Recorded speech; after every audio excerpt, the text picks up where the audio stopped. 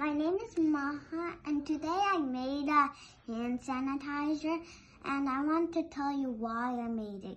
I made it because coronavirus is right here, and so I got the idea of making a hand sanitizer, and I'll tell you about the ingredients, what I have, how I made it.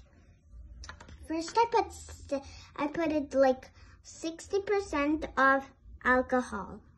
Next, I put aloe vera, but the gel, you see this part? That's the part we put.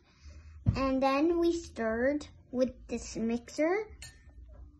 But before that, we put the limes with squeezing. And then we stirred. But before we put that, we had a knife to scrape it all that off. And the last thing to do is just pour it in like a jar or anything like that. That's how I made my hand sanitizer. But I want to tell you one last thing.